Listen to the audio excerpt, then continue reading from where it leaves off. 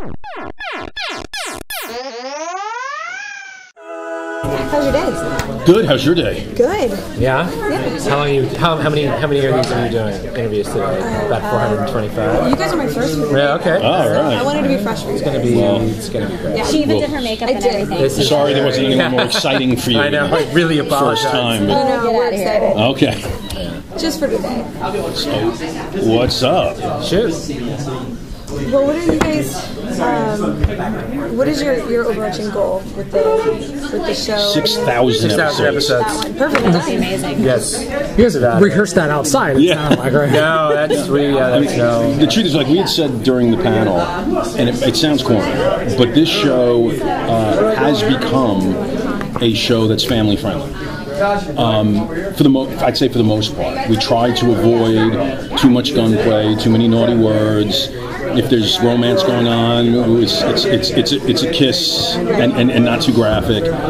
So I think our goal with this show is to allow people to come home on a Monday at the start of a tough week and have some escapism in a hyper reality type of world.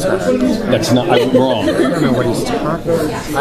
Yes. I don't know what show you're watching. I don't know what you're talking about. No, this one. I think we've fallen into this very, very interesting place with the show where there's a lot of humor to it.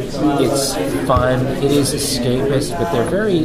These characters to us, they fall into a very real place. I mean, they do a lot of crazy things, but that they are brilliant on one hand, and on the other hand, they're totally inept. I mean, they're so bad. I mean, you saw. I don't know if you didn't see the episode today. We were just watching this panel, but like Walter calling to ask a girl out on a date. It's just. It's.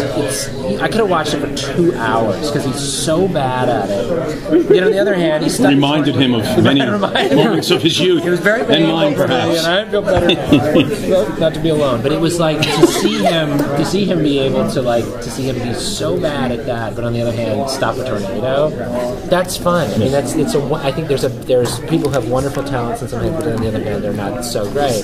That I think is everybody. So that's why I think we really love doing this, and I think we can show aspects of that over many, many years because that's a developing person and developing characters that we can make. And all of them are like that. Now you said it's developing into a family show, so that wasn't the intent. Because I have a family. This is one of my kids right here. What's up, pal? And I've never felt uncomfortable watching it around them or allowing them to watch it. It's always that's one of the things that really has kept me watching is the family element of these random kind of strange people being brought together and creating that family. It was meant to be an action comedy, which I think it is. The comedy aspect during the pilot process, I think, was the most challenging part to get everyone on board with.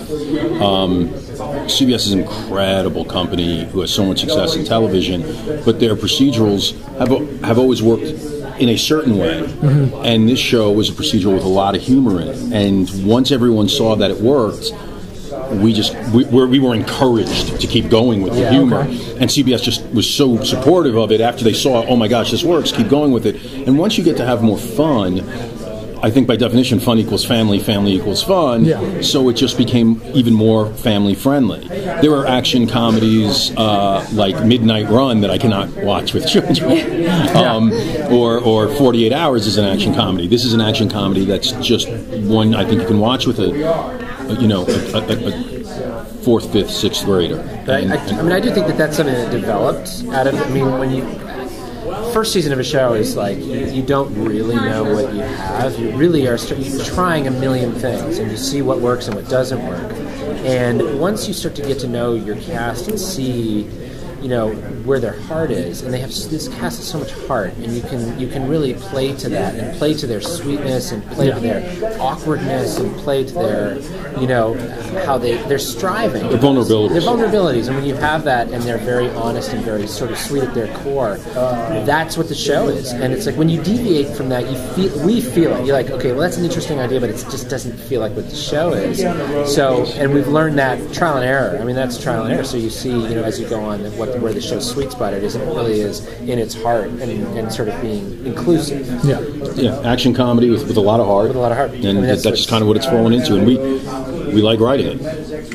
Now, you joked about 6,000 episodes, but did you do you have like an end in mind?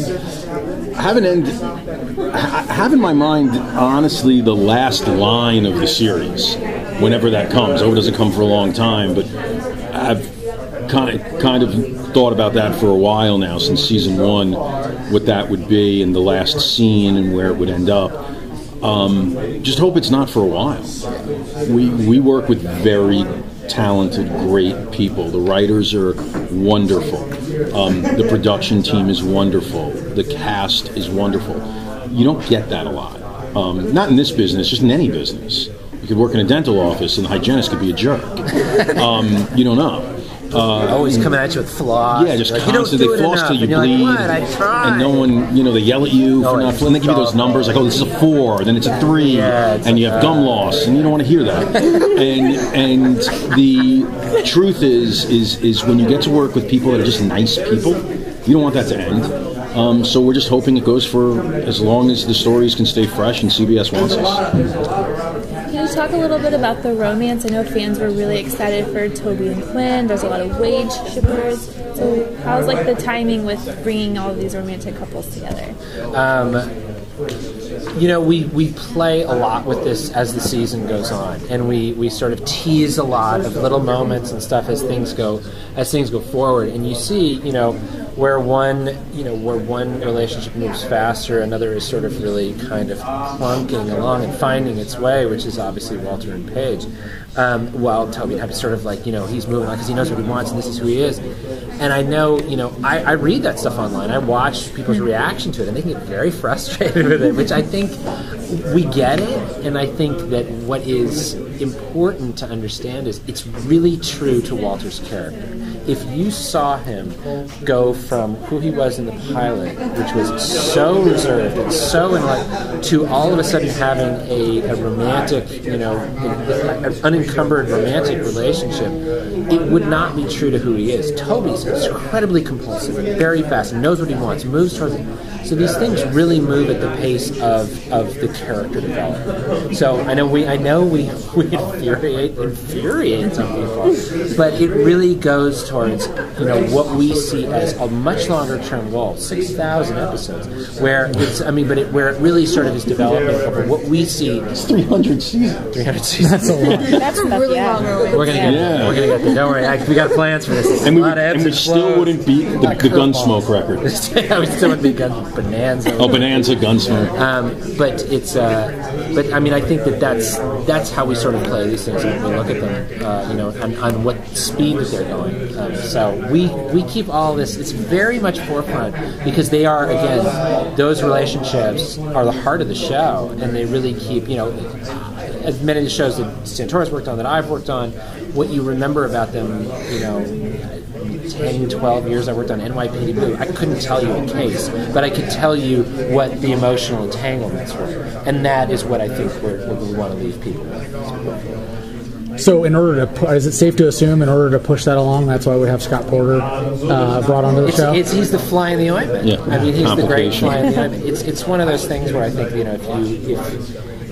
Walter moves at his own pace, and his pace is extremely slow, and because this is not where he's great. He's like what I was saying at the beginning, he's brilliant on one hand, but on the other hand, he's totally inept, and he's learning it, but it's like he says, I have no feelings, and I'm without emotional IQ, but we see that he has these aspirations, and in order to know what you're missing, I think you have to see it threatened. And I think that's what we're doing is we're showing Walter what he could lose. So did you read the internet and all the fan feedback? I am certainly exposed to it. Is there something that I don't have any online accounts. I can barely use anything but mine. Or something that kind of you thought, oh, this is something they're really latching onto. Let's develop that maybe you didn't realize or think that it would be something that would catch on.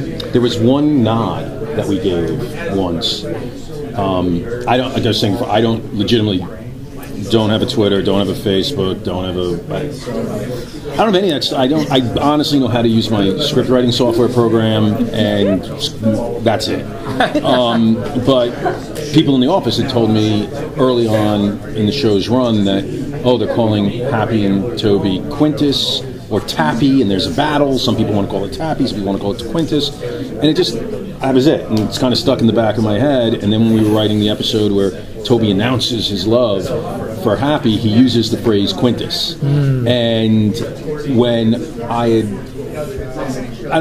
remembered it, and we put it in the script, and it was honestly because it worked in the script, but a bonus was that maybe the people who like the terminologies would get a kick out of it. So it was kind of a nod to it. So I guess that kind of came out of online. And I would say story direction, not so much, because I think the reaction is what's going on online is about 2 months behind us. So it's kind of already beyond what they have the ability to react to, which is what they're seeing. People are reacting to episode 16. They're like, we're doing episode 17 better happen. We're doing episode 22. And you're like, we've already filmed 17, 18, 19, so you can't ever react or respond to anything anyway. The only thing I would say is patience will pay off. People get really, which is, I think, great. Any connection, when people connect, it's something to pay attention to. But that those relationships, we keep them in mind as well. They're not the only ones. It's not like we don't need to be reminded, but we certainly. I like that people go into it. We got you. We're good. We'll take care of you. We promise. Thank you so much. Thank you. Appreciate it. Have a nice weekend.